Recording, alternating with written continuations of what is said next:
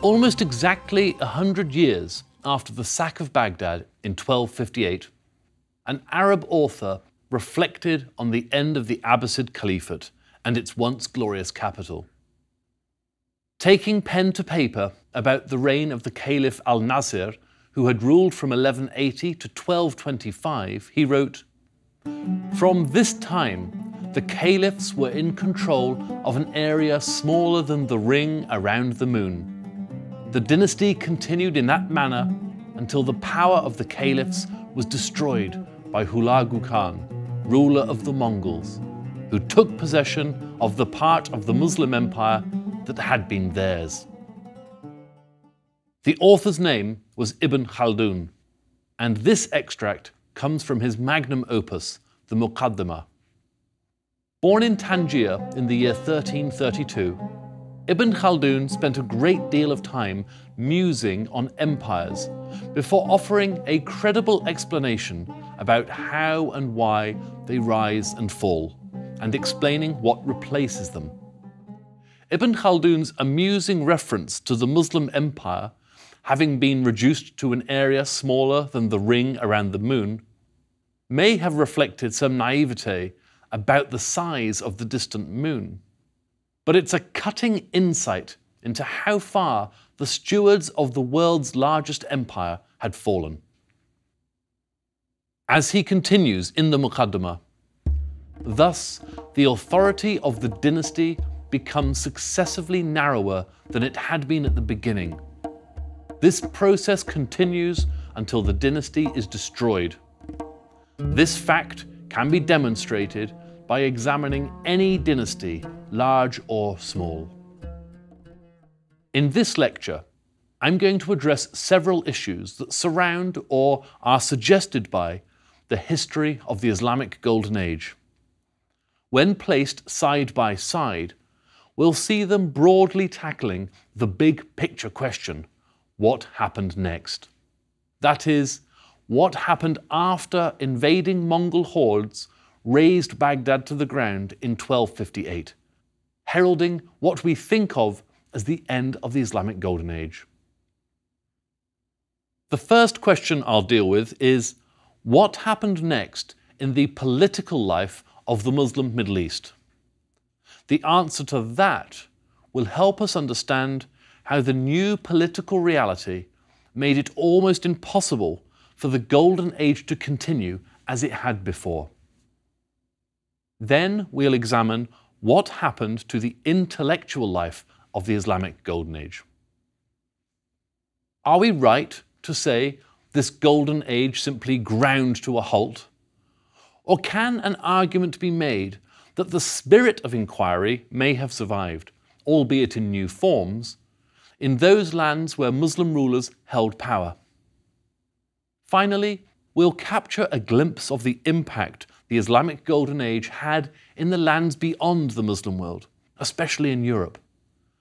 This will be the moment to stop and think about the Islamic Golden Age as a source of the European Renaissance, which started in northern Italy in the 14th century. So now, to start thinking about what happened next in the political life of the Muslim Middle East, let's commence a journey across the length and breadth of the Muslim world as it stood almost exactly 100 years after the sack of Baghdad. Our guide is Ibn Battuta, the great medieval traveller who spent 30 years of his life advancing across 75,000 miles throughout the Muslim world and beyond. Ibn Battuta's far-flung accounts of India and China are fascinating in their own right, but we will accompany him only so far as he passes through North Africa and the lands of the defunct Abbasid Caliphate. The journey began one morning in June 1325, when the 21-year-old Ibn Battuta left home for the first of many great adventures. His homeland of Morocco was then ruled by the Marinid dynasty, the Sunni Muslim Berber tribe that had replaced Almohad rule in Morocco in the year 1244, and which temporarily reigned over parts of northern Africa from the mid-13th through part of the 15th century. To the north lay the last remaining Muslim state in Andalusia, the Emirate of Granada in modern-day Spain. Since 1238, Granada had been ruled by the Nasrids, a dynasty that would remain in power until 1492, when their state would fall to the Catholic monarchs Ferdinand and Isabella.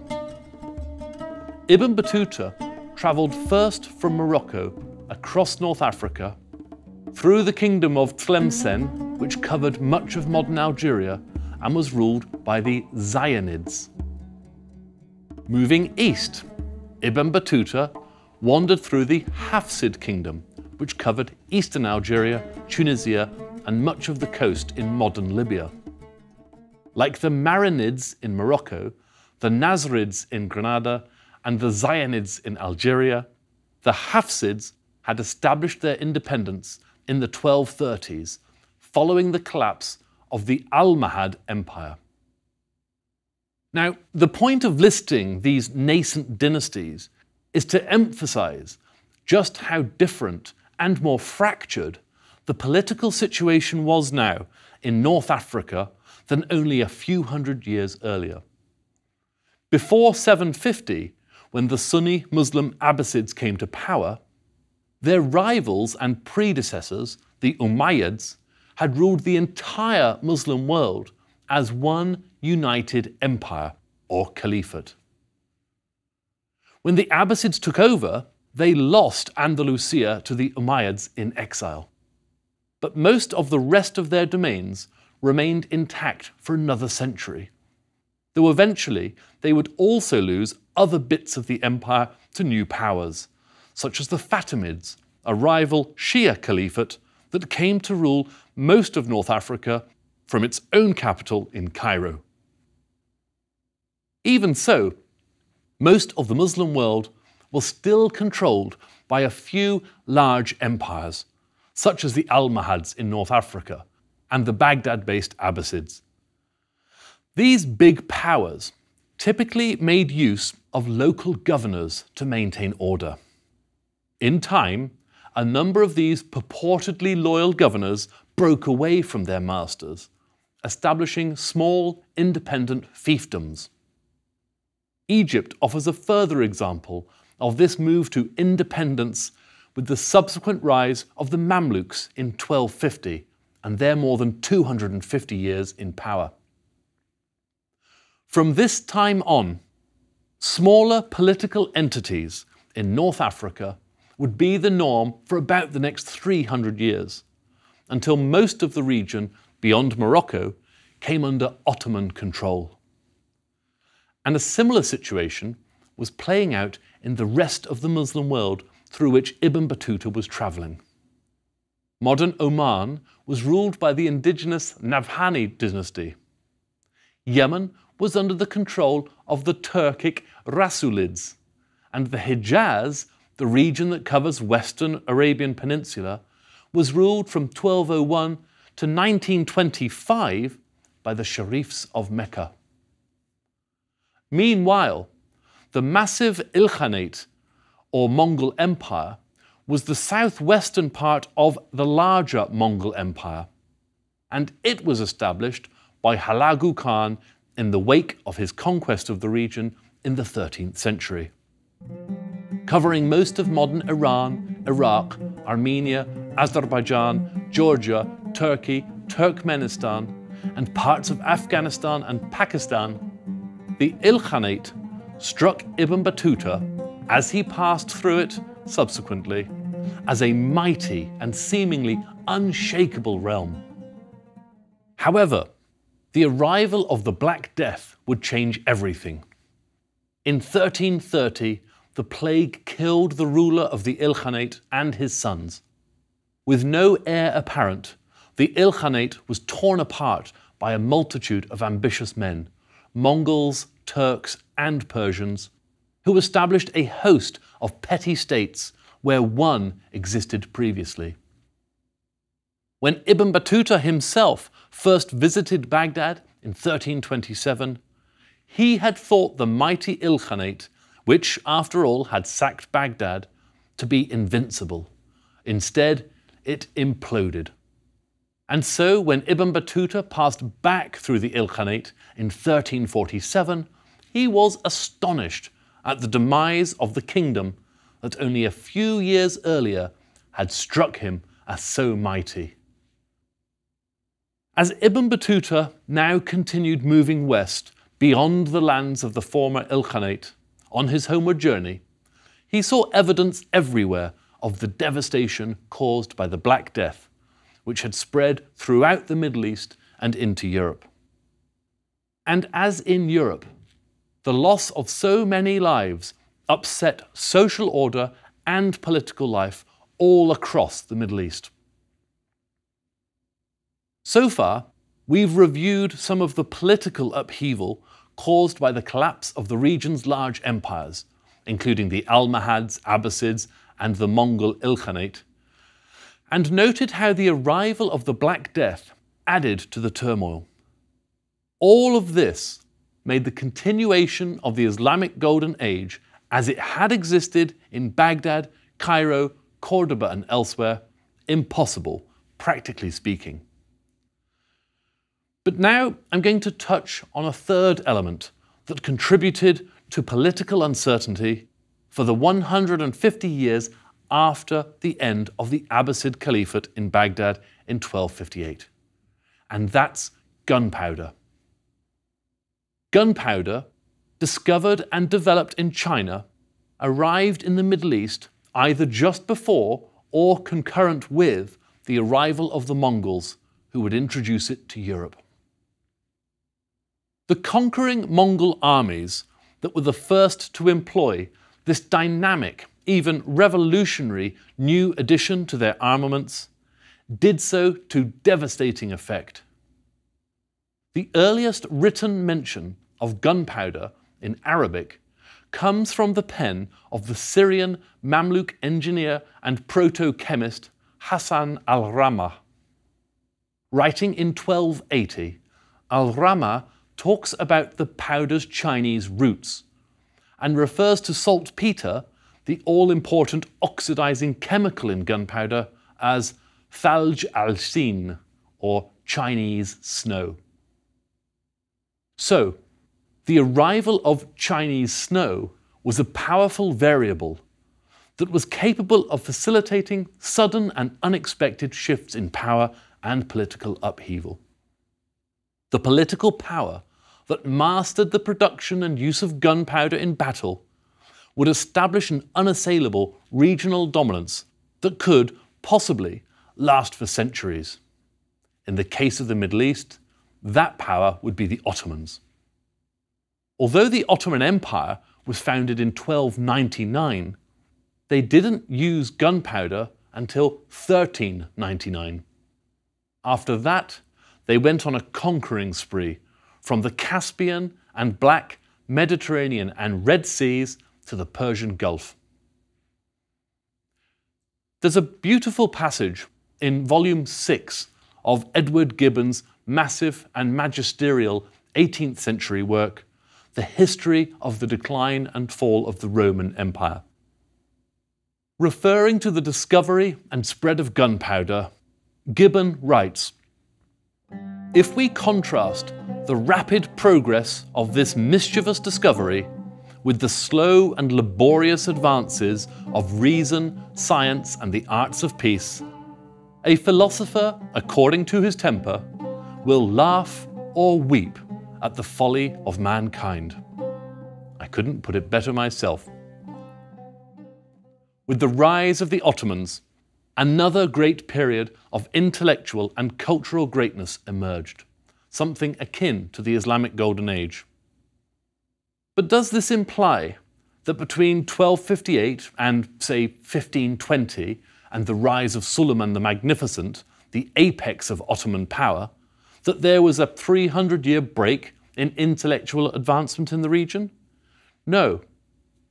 Rather, the end of the Abbasid Caliphate resulted in the loss of a large empire and a period of regional instability that saw the emergence of multiple new powers, coupled with the loss of financial security and investment in learning on the same imperial scale. Even so, advances in numerous fields were ongoing, as we can see from a post-1258 roll call of great names and their achievements. Indeed, even amid the turmoil of the Mongol invasions, research was continuing in those lands the Mongols failed to conquer. For instance, the physician Ibn al-Nafis, born in Damascus and working in Cairo until his death in 1288, was making astonishing advancements in the medical sciences. Ibn al-Nafis was the first person to accurately describe the pulmonary circulation of blood. His commentary on anatomy in Avicenna's Canon, written in 1242, when Ibn al-Nafis was just 29 years old, gives a detailed description of pulmonary circulation 400 years before the English physician William Harvey, who is typically credited with the discovery, published his own account in 1628. Ibn Battuta himself was not only a great traveller, but also an important scholar in these post-Golden Age years. The full title of his account of more than 30 years on the road is A Gift to Those Who Contemplate the Wonders of Cities and the Marvels of Travelling. More widely and concisely known as the Rihla, or Travels, this book is one of the most important documents in the field of medieval history, often offering the sole first-hand account of distant places. Another great scholar and contemporary was the astronomer Ibn al-Shatir, who was born in the same year as Ibn Battuta in 1304, and who spent his working life in Damascus. Ibn al-Shatir's most famous astronomical text is known in English as The Final Quest Concerning the Rectification of Principles. In this work, Ibn al-Shatir overturned Ptolemy's model of the movement of the sun, moon, and planets, a theoretical model which had held sway for 1200 years. Although his system remained geocentric, Ibn al-Shatir's mathematical calculations were identical to those that would be employed by Copernicus some 200 years later. Another contemporaneous scholar who is certainly worthy of our attention was the anatomist and physician Mansur ibn Ilyas, who was born around the year 1350 in the Persian city of Shiraz. Although virtually unknown in the West today, outside of specialist circles, his most famous work is housed in the world's largest medical library, the US National Library of Medicine in Bethesda, Maryland. Another accomplished scholar of the post-Golden Age era was this Mansur ibn Ilyas, the late 14th century and early 15th century physician, author and illustrator of the world's first atlas of the human body in colour, known as Mansur's Anatomy. A final name I'd like to bring to your attention is Oleg Beg, who was born in 1394 in the Persian city of Sultaniya. Oleg Beg was a grandson of Timur, the fierce and ruthless founder of the eponymous Timurid Empire, and who's known in the West as Timur the Lame, or Tamerlane. Oleg Beg himself was both a Timurid sultan and a noted mathematician and astronomer. Demonstrating my point about the continuation of scholarship after 1258, Oleg Beg built an enormous observatory in Samarkand, an ancient city on the Silk Road in modern-day Uzbekistan, with walls of polished marble, and that was in the 1420s. A passionate and dedicated scholar, Oleg Beg also produced the Zij-i-Sultani, or the Sultan's Star Chart, in collaboration with others. This astronomical catalogue logs the position of some 994 stars. And it was not only the largest such collection since the Greco-Egyptian Ptolemy's own work in the 1st century AD, but it also corrected numerous errors made by that great scholar of the ancient world. I hope these names go some way toward demonstrating the holes in any argument that scholarship in the Middle East ceased after 1258. I could go on with a catalogue of names and their achievements, from Arab, Turkic and Persian lands in the period following the sack of Baghdad. But I'd prefer to move on to consider another legacy of the Islamic Golden Age. I consider the Islamic Golden Age's scholarly influence on subsequent Western learning to be one of the most exciting of all its legacies at the conclusion of this dynamic 500-plus year period. From Andalusia to Persia, and in everything from fashions to foodstuffs and the three-course meal, and from toothpaste to architecture, algebra, algorithms and astronomy, medicine and mechanical devices, the wealth of this cultural legacy and scholarship is truly staggering. Pinpointing every piece of the puzzle that informed the European Renaissance would be a virtually endless task. But I don't want to leave you with the impression that the Islamic Golden Age was a mere intellectual conduit, merely funneling wisdom from Greece and Rome into Western Europe. Rather, in the words of the Anglo-American historian Bernard Lewis, the Abbasid Caliphate and its predecessors, the Umayyads, were the richest and most diverse of all pre-modern empires. Lewis notes that before the rise of these Islamic empires, virtually all civilizations in China, India, Europe, the Americas were limited to one region, one culture, usually one race. Continuing, Lewis says, "The Islamic culture of the Middle East was the first that was truly international, intercultural, interracial, in a sense even intercontinental, and its contribution, both direct and indirect, to the modern world is immense." I'll go even further and add that the achievements of this remarkable era would not have been possible had it not relied on and benefited from the work of even earlier and some contemporaneous scholars from numerous different and distinct ethnic, religious and cultural backgrounds, including Arab, Berber, Persian, Turk, Iberian and Chinese, Muslim, Jew, Christian, Hindu, Zoroastrian and others. To conclude this lecture, I'll return to the beginning and ask a question that's at the heart of the entire era. It's a question I think we should also keep uppermost in our thoughts even today. And that is, what makes a golden age golden?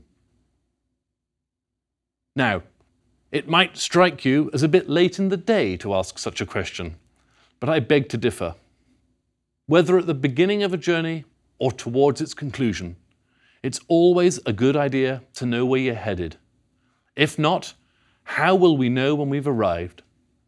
In the words of the late great George Harrison, if you don't know where you're going, any road will take you there. As we approach the end of this course on the history and achievements of the Islamic Golden Age, I think this is the ideal moment to reconsider what we mean by a golden age. I've just mentioned the Renaissance, an historical period that's often referred to as a golden era in European history.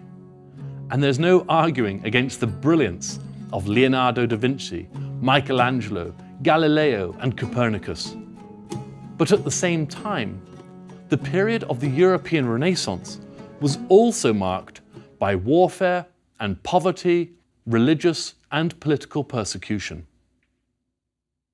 Accusations of witchcraft were often enough to see a woman burned at the stake, while the same fate was meted out in Rome in 1600 to the friar, philosopher and mathematician Giordano Bruno for defending Copernican ideas of a heliocentric or sun-centered universe.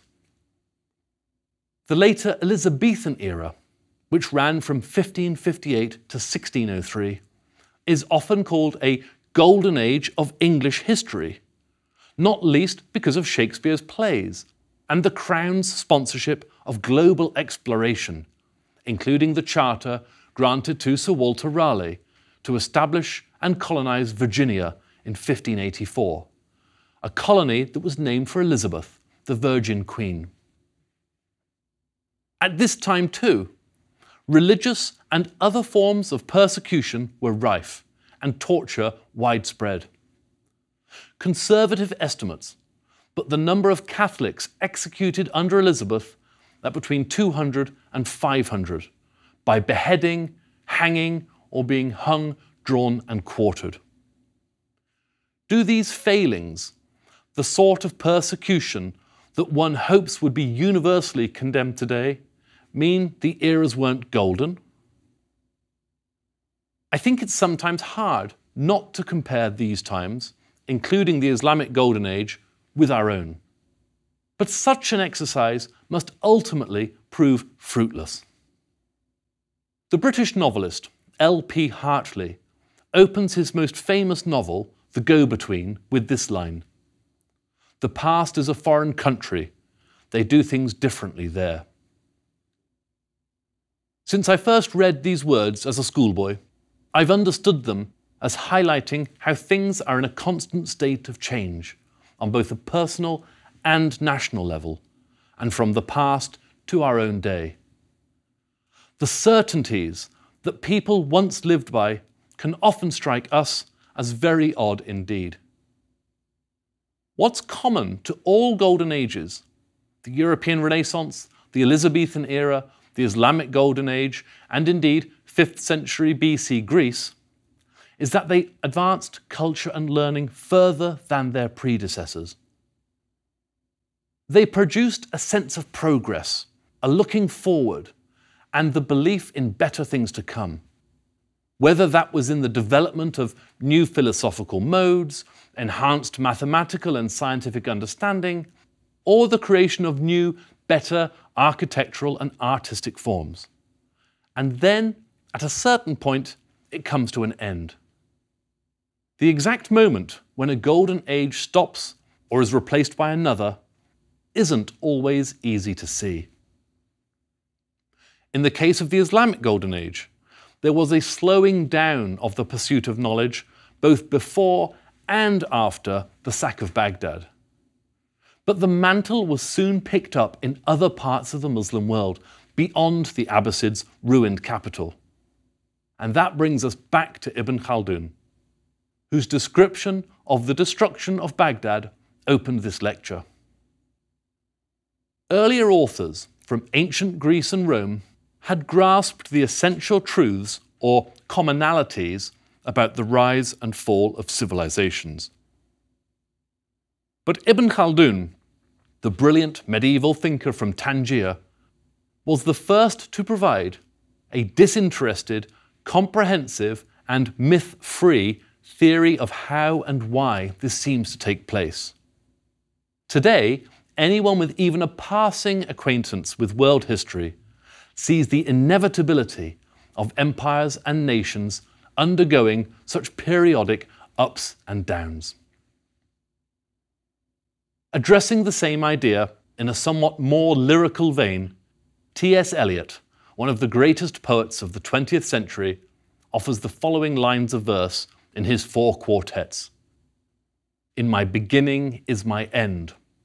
In succession houses rise and fall, crumble, are extended, are removed, destroyed, restored, or in their place is an open field or a factory or a bypass. Old stone to new building, old timber to new fires, old fires to ashes, and ashes to the earth. So can we expect another golden age? Certainly. We may be living in one now. But when and where the next golden age will occur is impossible to say. And perhaps it won't be limited to a single geographic region, even one so huge as the Muslim world from 750 to 1258 and afterward. One thing I will say, with a high degree of certainty, is that our species is hardwired to look forward, to try new things, to strive to do better. History has endless examples of the pitfalls that can lie along the way. But history is also replete with positive advancements and growth. And the Islamic Golden Age was a brilliant example of this.